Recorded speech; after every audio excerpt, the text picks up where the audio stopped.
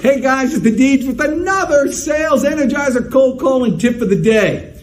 And I've been getting calls in all week, actually my entire life about this subject.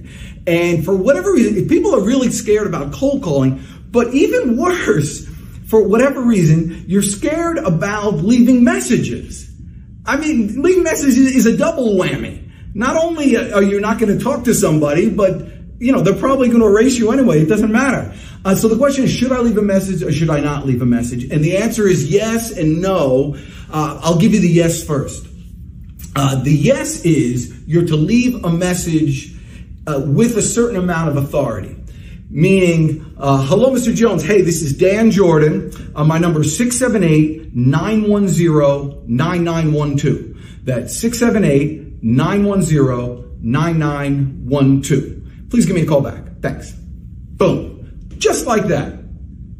Now, that's with that type of authority, you could do some people are watching this right now and you're saying, I would never answer an email like that. I mean, a voicemail like that. Most people won't. But I get about 10%. Just like that. Now, when they call, I'm prepared.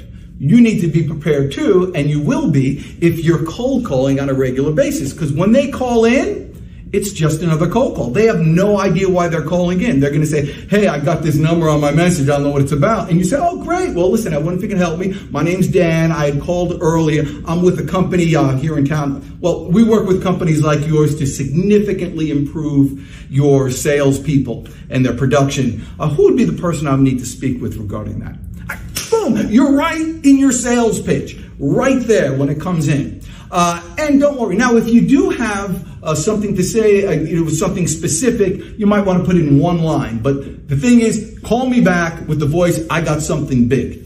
When you shouldn't call back is when you know you're dealing with someone who's like a real kind of go-getter, aggressive type of person. And in that case, what you do is you call and you could say, I'll call back later, and just hang up just like that. And they have caller ID, so they'll follow up with you with that one. A little tricky one there. But the idea is, should you leave a message?